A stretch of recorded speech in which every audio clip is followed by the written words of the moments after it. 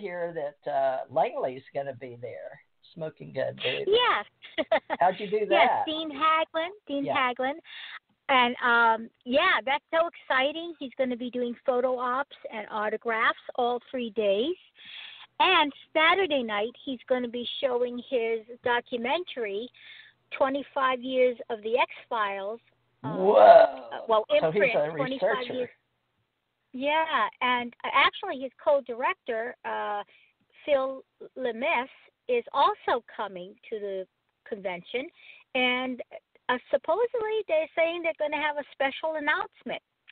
So I have no idea what it is, but if they do have one, it's probably going to be a wonderful announcement. Probably something that's coming up in the future, maybe. Really? For a new X-Files? venue for him. I don't know. I'm not sure. Are you carrying the fandom, the X-Files wiki or anything like that with you, Corey, Ryan, McLaughlin, those kind of people, by chance? No, I'm not. Recent wiki activity. Well, remember, now we do Rick Allen Miller, and he was the one that helped get some of the first X-Files going. I don't know if it was the first 6 or what. We've interviewed him a couple of times, Dr. Rick Allen Miller, this last week. Mm-hmm. So we'll have to, maybe this can grow, because maybe X-Files will always be, it's like an icon. Now you have, exactly. How did you get this guy to come over? Did you have to pay him big bucks, or was he willing to negotiate for a ticket if he could mark it? Or you do have to pay a fee, and celebrities tend to be higher than other people. But actually, what you do is you have what you do is you find out who their agent is. Most of them have agents, and so I went on this website. It's IMBD or something like that. Anyway, and you IMDb. Can get their agent or their talent agency, and so I contacted them, and then they contacted me, and then they're kind of like the middleman between me and Dean, or a celebrity. And they help arrange the contract and what's going to be done, how it's going to be done, how long it's going to be done. And that's where all the pieces of the puzzle come together. Wow, so you're a brave lady. You're a brave lady. You'd never done this before, and you became an organizer just like that?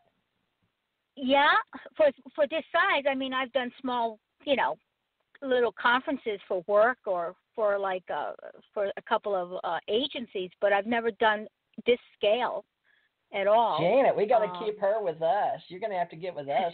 Yeah. Agents, Valerie's consultants, cool. Organizers. Oh, wow. I can't believe you're doing this. Awesome. Jaimy can vouch for this. I can organize. I love lists. I love researching. I can find things out, but I am not a techno person at all. That is my weakness. So I'm going to have a secretary who can do all that stuff for me. Because I can't do that. I can do very little of that. That's the one thing. I can email. I can use the phone. I've learned to Well, you have a beautiful site. You have a beautiful site, Valerie. Now, is that thanks to your friend here, Jaimy? Are you the you do Jaimy, data? Totally due to Jaimy. Yes. My original website was not great at all. It was terrible, and he has done marvelous work on it to update it and keep it updated. So that's him. All right. Well, we need both of y'all to stay in our little group. We have agents, consultants, and organizers, and we do Aquarian and TJ Mars ET Radio. But I love the X-Files, and Janet and I are doing paranormal stuff, and she does events. So we'll have to keep you guys involved with us. I just love David Duchovny. How do you say it, David Duchovny or Duchovny? I've used his picture for years. Duchovny.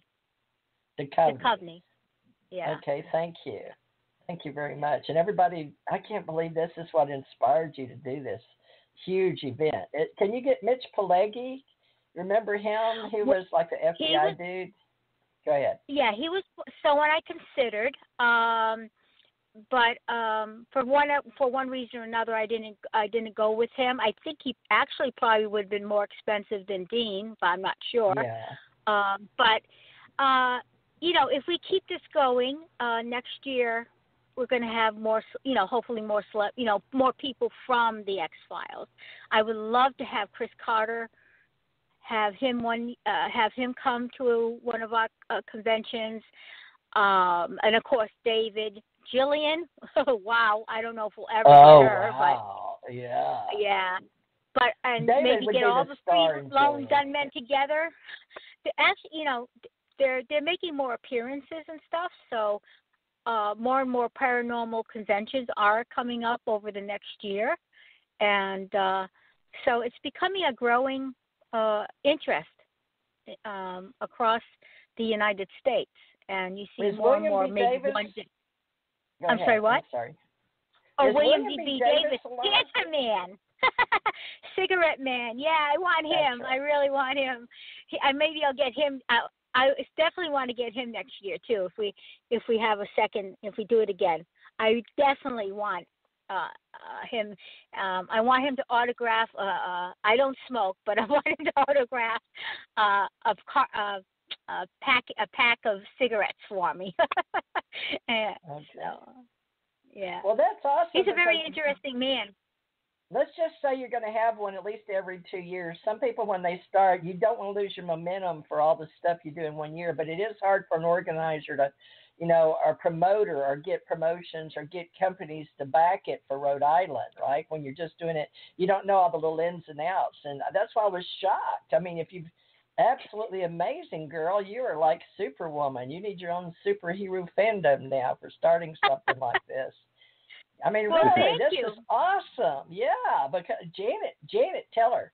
Janet knows how hard it is. I write books about this. I wrote How to Social Network Metaphysics and my on Amazon and ACO Life Coach, and I've got all kind of books on what you're doing. But I mean, Janet just took a bull by the horns and did one just in 2018 for us, didn't you, Janet? And it's huge. Do a lot of work. Janet, you are live, but she's just toggled. Yeah. Okay. Can you hear me? Okay. There now, you go. Yeah. You can hear me. Paranormal researchers. The mute. Let me ask a question. So, how many people do you expect to have, and how are your registrations going? They're going okay. We definitely, I believe, what we're going to be seeing is a upsurge of 1 day people coming to the convention. Daily, I think a lot of people. Yeah, I think a lot of people are waiting to make a commitment, and I find that a lot, especially maybe just in New England. I don't know if it's everywhere. It just seems that people they make up their mind at the last minute, because they don't want to miss out on something. There might be something better or whatever. So I think we're going to have mostly walk-ins. I had a lot of people come in. Do you go all evening and all morning? Do you go 3 shifts? Yep. Or when do you? Yep. So you're going to get tired unless you have people that will take over and do ticketing, and they come all the time. I mean, you have initial registration, but they just come whenever they want. And so it was really hard because I was doing it myself. So I'd like, I got to get something to eat, and then I'd have somebody watch it, but they really didn't know what to do 100%. So it was like, there's always questions when I came back. It's like, so I had to get all my meals to go. And so I hope you have some other people that can help you registration, and this is what, 3 days? Yes, and actually that's one of the first things I did is I got some good friends of mine actually are helping me with registration and other parts of the convention, and so they're going to be helping me mostly registration, some other stuff, so that we can so it won't be because I knew I couldn't do it alone, especially the size of the convention I was trying to plan. So I know I needed volunteers to help me. So that'll be good. What is your capacity? Like, can you have 200, 300, 400? What's your 300, 500 room capacity? Ballroom. I believe, we could have, I think 300 people would be excellent. I don't think it'd be too crowded there. So that was my number. 300 people to come. Yep, and to Alien tickets. What get time tickets. are you beginning? Now listen, New Living Expo, if you want to look at that, they've been doing it 18 years. Now they're over in San Mateo, and one of our associates here, Ken R. Johnston Sr., is an astronaut, and he worked with Grumman and NASA. And back in the day when my husband and I were down in NASA, he's got 3,000 hours for just Grumman alone. But the thing is, he's a great speaker, and he's going to be over there at New Living Expo at the same time. So just a suggestion, look at who you're competing with over in California. But fortunately for you, they're all the way over in California, but they've got 17 years on you. But you may want to look at New Living Expo and look at how they transform. They use body, mind, spirit, or mind, body, spirit. And that's what I worked with down here in New Horizons with Gulf Breeze. And I was a speaker at it this year, and we had an excellent turnout. And she also books 300. But we have people all day long, every day, Friday, Saturday, and Sunday, just so you know. And yes, you have tickets. You sell them at the door right where they come in. And Erica Booserhain, if you want to Facebook her, she brings somebody in. She brought in James Van Prague, and he's going to be speaking at that one over there with Ken Johnston. So we've got all kind of speakers in our groups, agents, consultants, organizers, and speakers in mine and Janet's group called ACO Association. And so just keep us in mind and helping you in the future. And we may have to get something going with Janet again. Maybe we'll get you to come over and bring some stuff. So the more that you get working with your team, the better it is. And then you hook up with other people like us that do them around the country. Or that way, everybody, if they know what you're doing, you can get people that have different speakers. But you're really going for X-Files, but you paranormal event, right? And so make sure you get known for that. And maybe put in body, mind, spirit for your exhibitors, once they know you're doing it. So just my suggestion. Yeah, well, we have similar conventions in New England, like Body, Mind, and Spirit, Health Expos, that kind, who have a lot of wonderful speakers and vendors. And those are huge, and they have grown over the years, and they have a lot of success.